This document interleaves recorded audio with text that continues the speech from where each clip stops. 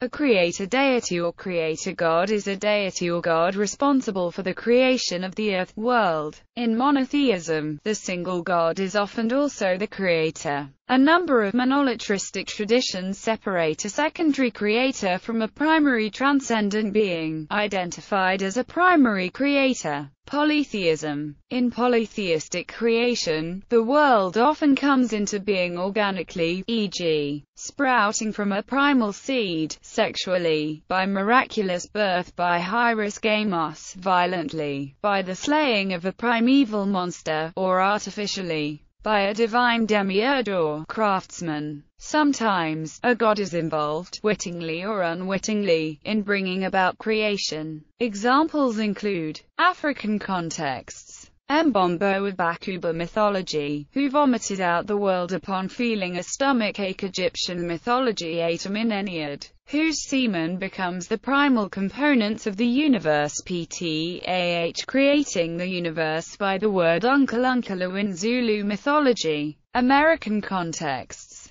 Nanabajo, Ojibwe deity, a shapeshifter and a co-creator of the world. Coatlicue in Aztec mythology. Viracocha in Inca mythology, a trickster deity in the form of a raven in Inuit mythology. Asian contexts. El in Canaanite religion. Esage Malan in Mongolian mythology, king of the skies. Kamui in Ainu mythology, who built the world on the back of a trout. Izanagi and Izanami no Makoto in Japanese mythology, who churned the ocean with a spear, creating the islands of Japan. Marduk killing Tiamat in the Babylonian. Enuma Elish Vishvakarman in Vedic mythology, responsible for the creation of the universe. The Nasadiya Sukta of the Rig Veda is agnostic about the existence of an omniscient deity but refers to the birth of the universe from a primal seed. European contexts. The sons of Bor slaying the primeval giant Ymir in Norse mythology. Rod in Slavic mythology. Ipmil or Radian Attje in Sami mythology. Oceanic contexts. Rangi Nui, the Sky Father, and Parpatu in Uku, the Earth Mother in Maori mythology. Platonic demiurge. Plato, in his dialogue Timaeus, describes a creation myth involving a being called the demiurge. This concept was continued in Neoplatonism and Gnosticism. In Neoplatonism, the demiurge represents the second cause or dyad, after the monad. In Gnostic dualism, the demiurge is an imperfect spirit and possibly evil being, transcended by divine fullness. Unlike God, Plato's demiurge is unable to create ex nihilo. Monolatrism. Monolatristic traditions would separate a secondary creator from the primary transcendent being, identified as a primary creator. According to Gaudiya Vaishnavis, Brahma is the secondary creator and not the supreme. Vishnu is the primary creator. According to Vaishnava belief, Vishnu creates the basic universal shell and provides all the raw materials and also places the living entities within the material world, fulfilling their own independent will. Brahma works with the materials provided by Vishnu to actually create what are believed to be planets in Puranic terminology, and he supervises the population of them. Monism.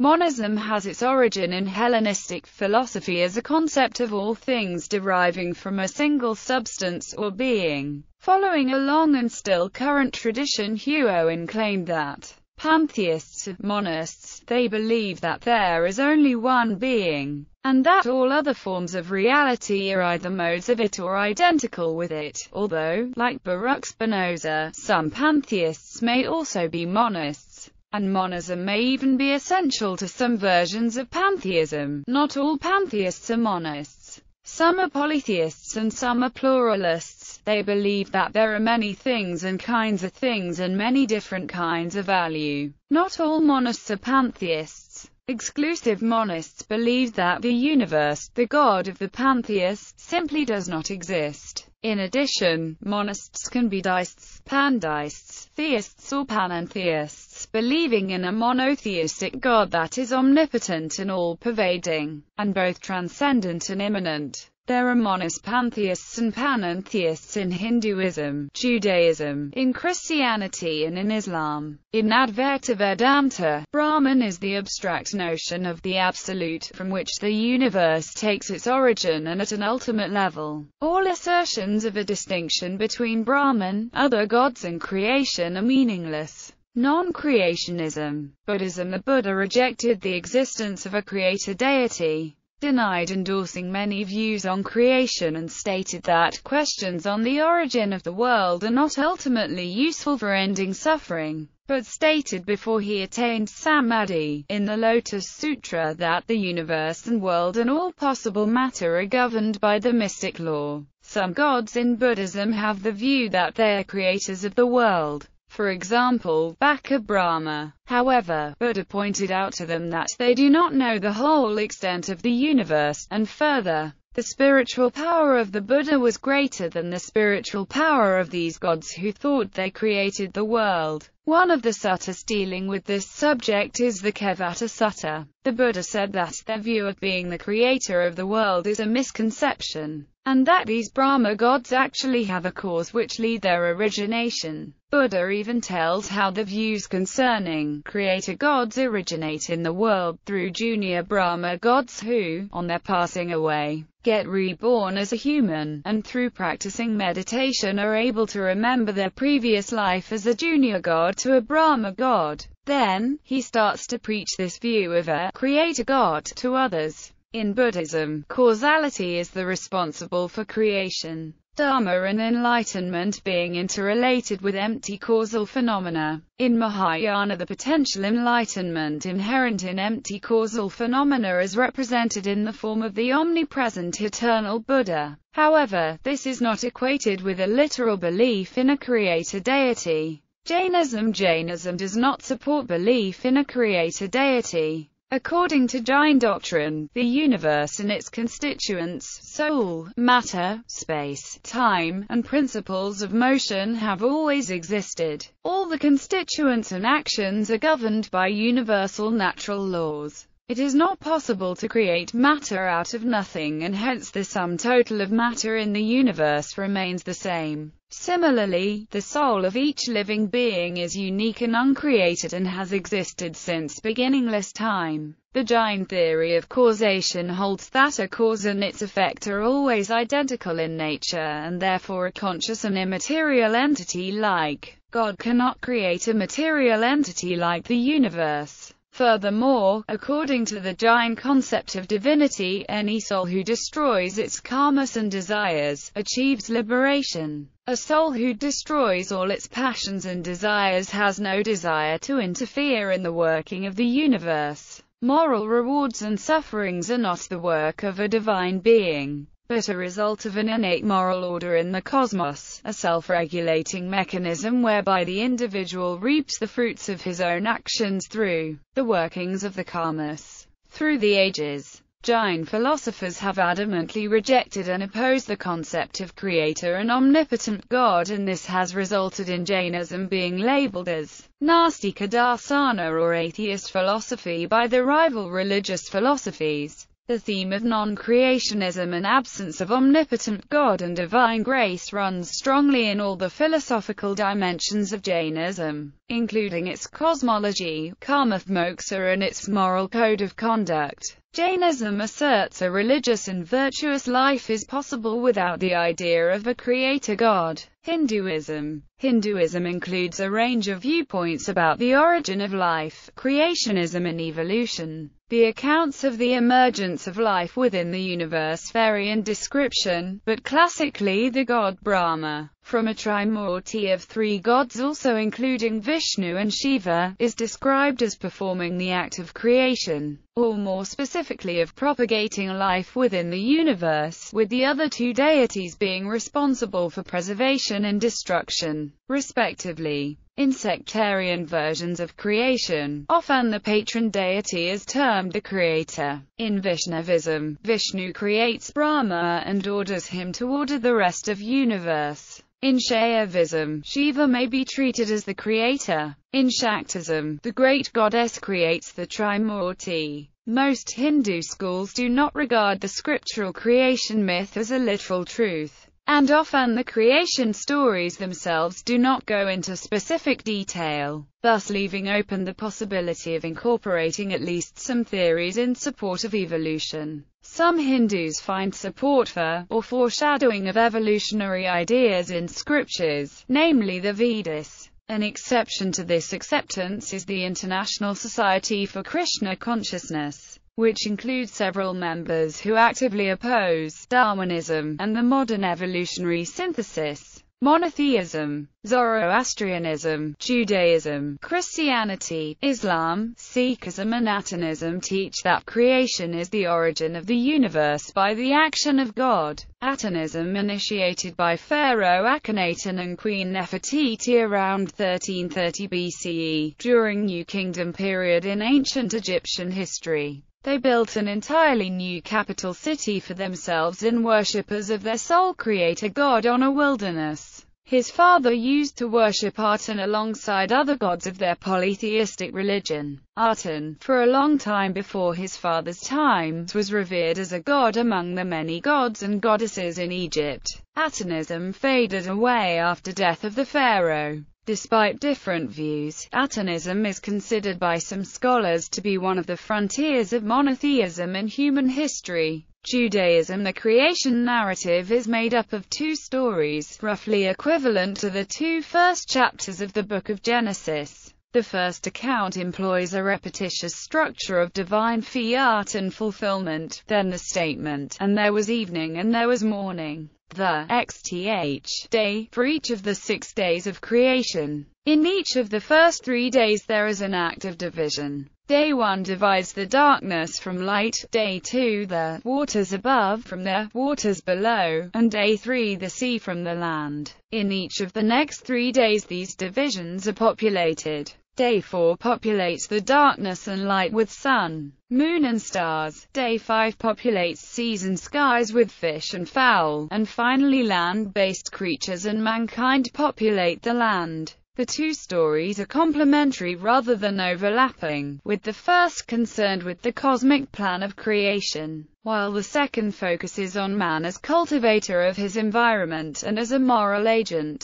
There are significant parallels between the two stories, but also significant differences. The second account, in contrast to the regimented 7-day scheme of Genesis chapter 1, uses a simple flowing narrative style that proceeds from God's forming the first man through the Garden of Eden to the creation of the first woman, and the institution of marriage, in contrast to the omnipotent God of Genesis chapter 1. Creating a god-like humanity. The God of Genesis chapter 2 can fail as well as succeed. The humanity he creates is not god-like, but is punished for acts which would lead to their becoming god-like, and the order and method of creation itself differs. Together, this combination of parallel character and contrasting profile point to the different origin of materials in Genesis chapter 1 verse 1 and Gen 2 to 4. However elegantly they have now been combined. Christianity, ancient Near Eastern mythologies and classical creation myths in Greek mythology envisioned the creation of the world as resulting from the actions of a god or gods upon already existing primeval matter, known as chaos. An early conflation of Greek philosophy with the narratives in the Hebrew Bible came from Philo of Alexandria, writing in the context of Hellenistic Judaism. Philo equated the Hebrew creator deity Yahweh with Aristotle's primum movens in an attempt to prove that the Jews had held monotheistic views even before the Greeks. However, this was still within the context of creation from pre-existing materials. The classical tradition of creation from chaos first came under question in Hellenistic philosophy, which developed the idea that the primum movens must have created the world out of nothing. Theologians debate whether the Bible itself teaches creation ex nihilo. Traditional interpreters argue on grammatical and syntactical grounds that this is the meaning of Genesis chapter 1 verse 1, which is commonly rendered, In the beginning God created the heavens and the earth. They further find support for this view in New Testament passages like Hebrews chapter 11 verse 3. By faith we understand that the universe was created by the word of God, so that what is seen was not made out of things that are visible. And Revelation chapter 4 verse 11, for you, God, created all things, and by your will they existed and were created. However, other interpreters understand creation ex nihilo as a second-century theological development. According to this view, Church Fathers opposed notions appearing in pre-Christian creation myths and in Gnosticism, notions of creation by a demiurge out of a primordial state of matter. Jewish thinkers took up the idea, which became important to Judaism, to ongoing strands in the Christian tradition, and, as a corollary, to Islam. Islam puts a heavy emphasis on the conceptualization of God as strictly singular. God is unique and inherently one, all-merciful and omnipotent. According to tradition, there are 99 names of God, each of which evoke a distinct attribute of God. All these names refer to Allah, the supreme and all-comprehensive divine name. Among the 99 names of God, the most famous and most frequent of these names are the compassionate and the merciful. Creation is seen as an act of divine choice and mercy, one with a grand purpose. And we did not create the heaven and earth and act between them in play. Rather, the purpose of humanity is to be tested.